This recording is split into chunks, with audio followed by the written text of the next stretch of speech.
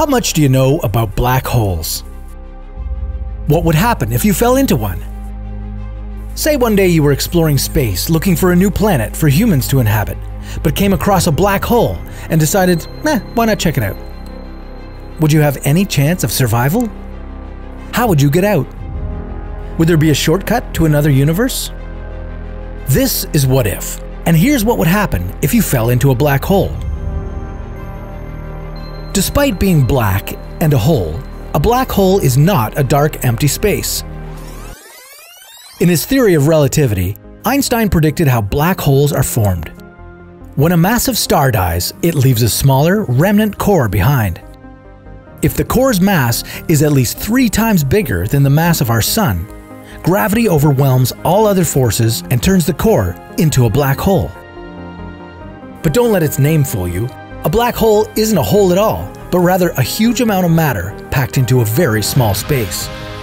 Think of the Sun, with its gravitational field 28 times stronger than Earth's. If you were to walk on the Sun, you'd be 28 times heavier than you are on Earth.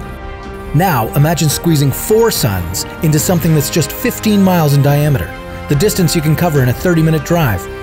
What would the gravity be like there? A black hole's gravity is so strong that even light can't get out. That's why you'll never see one, but you can detect it from the gamma ray bursts that the hole emits. These bursts, discovered by Stephen Hawking, now carry his name, Hawking radiation. Stephen Hawking himself believed that black holes can be passages to another universe.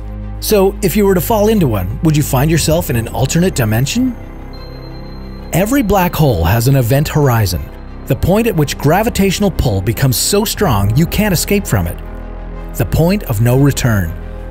If you found yourself outside of that point, you'd see that stars are twisted around a perfect circle of darkness.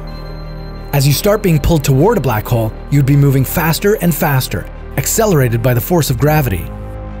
That's the first bad news for you, brave space traveler. The gravitational force of a black hole is very, very strong. If you fell feet first, your legs would be feeling a stronger gravitational pull than your head. Your body would be stretched apart. The most common black holes are called stellar. They can stretch about 9 miles across and be as heavy as 20 suns. If you happen to be pulled towards a stellar black hole, you'd be completely torn apart before you even reach the event horizon. So make sure to choose a supermassive one, the one that's 1,000,000 times heavier than our Sun. In this case, your body would remain unharmed as you cross the event horizon, as the gravity would be pulling both your feet and your head with almost the same strength.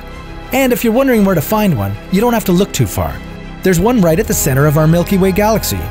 Luckily, it's 165 quadrillion miles away from us, and will suck in neither the Sun nor the planets. But don't pack your suitcase just yet. Crossing the event horizon is just the beginning of the challenge.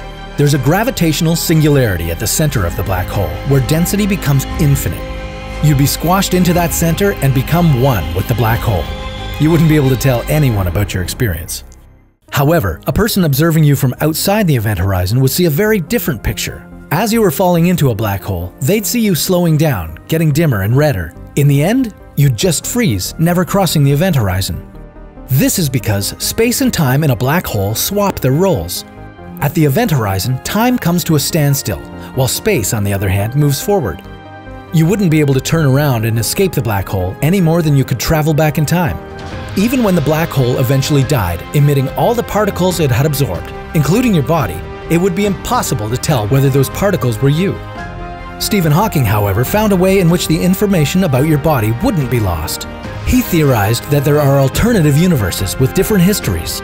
This means, in one reality, you fell into a black hole. In the second one, there was no black hole. It's impossible to be certain from outside of the event horizon whether there's a black hole or not until you fall in there. If you cross the event horizon and there was a black hole, sayonara. But if you happen to be in a reality where the black hole didn't exist, you'd still be alive, just in a different universe. There would be no way for you to get back to ours. Would you dare explore the possibility? Are you drawn to black holes in the universe? Very soon we'll take you on your next hypothetical adventure.